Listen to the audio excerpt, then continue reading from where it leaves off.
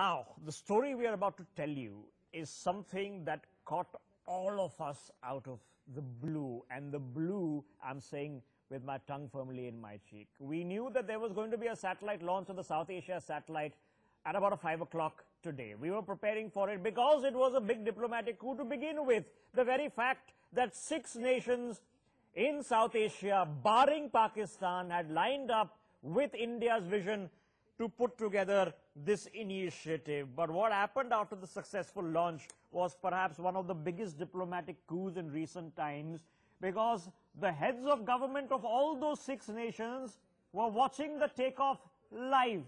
And the one person left out, the man sulking on your screens there, Nawaz Sharif, nowhere left to hide. Pakistan left diplomatically spaced out. Here's what happened.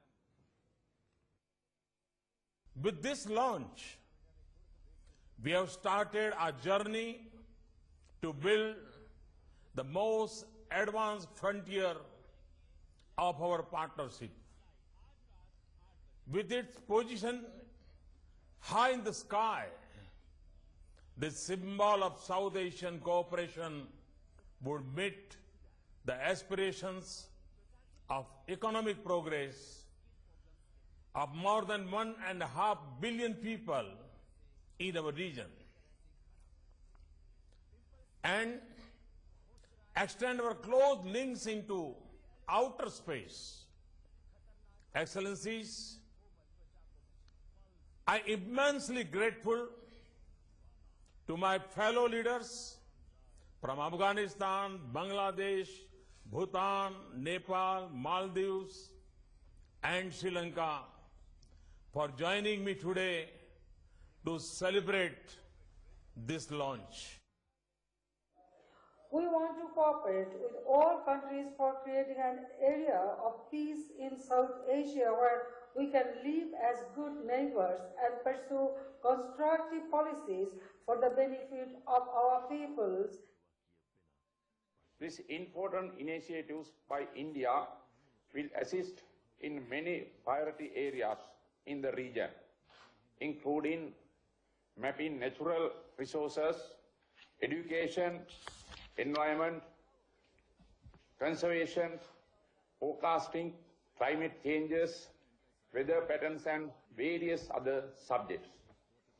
As government, it is our duty to provide the people the means towards a happy and prosperous life.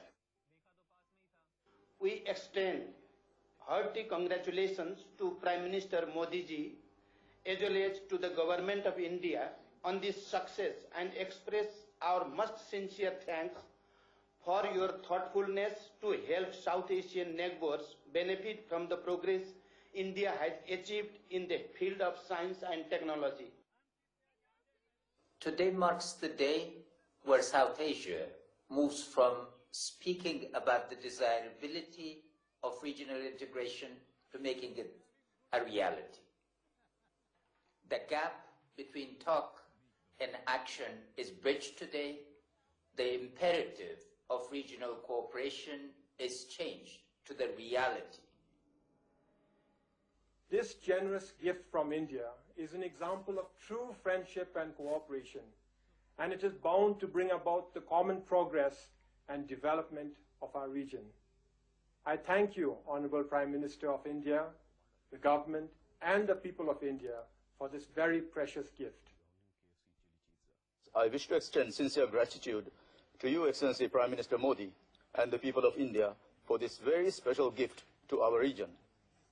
The launching of this satellite signifies India's neighborhood first policy and the vision and commitment of Prime Minister Modi towards the development and prosperity of the South Asia region.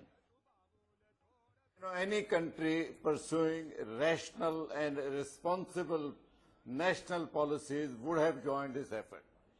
If they haven't joined, it is purely out of jealousy for India, without realizing that they are harming themselves. They are further isolating themselves from the regional countries, from that Saarc formation. As I said earlier, this was a good occasion for them to make up some lost ground after getting a rebuff last year from the Saarc countries.